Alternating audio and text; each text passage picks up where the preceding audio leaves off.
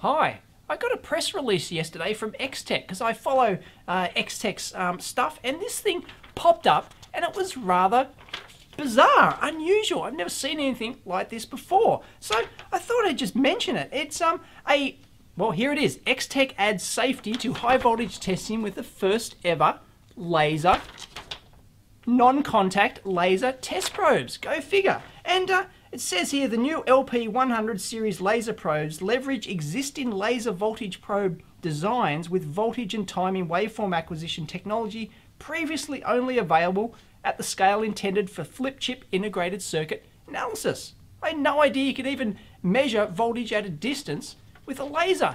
Go figure. And in addition to some marketing blah blah bullshit they got in here, there's one, it says one laser acquires waveforms from the electrical source while the other laser creates a reference to eliminate unwanted noise from the signal data that is acquired. And if you take a look at the photo here, it actually shows a red laser coming out, but it actually says in here that it's infrared. So they've obviously got like a dual laser, just like those laser thermometer things work. You've got to have a visible red laser to actually show your target that you're actually targeting on. So the red laser does nothing, but it would have presumably have another infrared laser in there, separate dye or something like that, laser dye, to one for measurement and one for actually aligning to show what you're actually targeting. Because if you couldn't see it, then you'd just be pointing it in the air and you wouldn't, if it's a couple of feet away, 5-6 feet away, you wouldn't be able to know exactly what you're targeting. Whew. Anyway, I have no idea how this thing works at all. I haven't got a clue. But thankfully, the new EEVBlog apprentice, Phil, has a PhD in laser physics, and he's tried to figure out exactly how it works, and he may have cracked it. Maybe. Thumbs up. Let's go, Phil. All right, Phil, you reckon you cracked it? What's going on? They don't give us enough. Give us a lot of detail. Phil's voice is a little bit better, by the way. If getting better. Heard it last time, he had an operation, it's getting there. So they don't give us a lot of detail, except that they're using two lasers for noise reduction and that, but it still doesn't explain how they do it. What I think they could be doing is possibly using the Faraday effect, Faraday rotation through an air space. So they have their laser, which is a polarized laser, traveling through an air space. It has some dielectric strength, and if you apply a high magnetic field to that, you get a rotation of that polarization. Right. Because I spoke to Extech and they said that it does have a maximum distance, of course, of a couple of feet. So you wouldn't get much. Right. Because the magnetic field strength would drop off very quickly. Right. You'd only have a small interaction length, so you wouldn't be able to get too far away from it.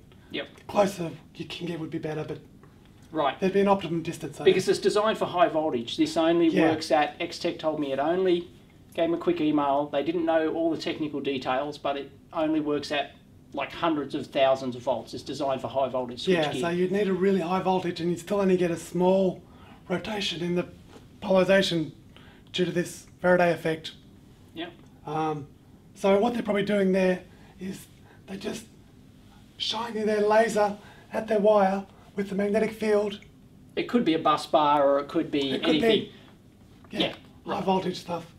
And the laser would get modulated passing through the field, and you get a small rotation in the polarization. So when it came back, you would have a polarization sensitive detector which would have some relations like this. So as you increase the rotation, your sensitivity decreases quite dramatically. So you'd be able to get an indication of how much field strength you've passed through. Yep. And then get your measurement from that. And that's how they would get it for DC as well as AC. Yeah. Yep, got it. So you don't necessarily need a current on your wire. Just the electrostatic field will probably be enough. So it's similar to how the voltage detection sticks. You'd be very close to, because they can work with no current flowing through. Right. And that's what I think they could be doing. Right.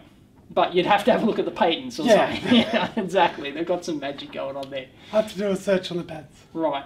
So it's something to do with Faraday rotation through the air. So the angle of rotation is directly proportional to the vertex constant for air, which is how susceptible it is to be affected by a magnetic field. Right. Magnetic field itself and the distance that it travels in that field. So Right. you'd have a maximum distance here, and you'd be able to extract out your field strength, and from there you'd be able to get the voltage on the wire. Neat. It's quite nice. So it's plausible. Plausible. Yeah, we don't have a Mythbuster style one where we actually chisel it out or something like that, but it is plausible. Yeah. All right, cool. Well, I'm going to Nice. have to. I'm going to have to get one. They're going to have to send it to me. We'll do a tear down and some tests. But yeah, I'll have to find some real high voltage, high energy stuff to work on. But I'm sure that's not a problem. Nice. Thanks, Phil. No worries. See, your PhD did come in useful. You didn't waste all those Finally. years. Finally. Awesome. Catch you next time.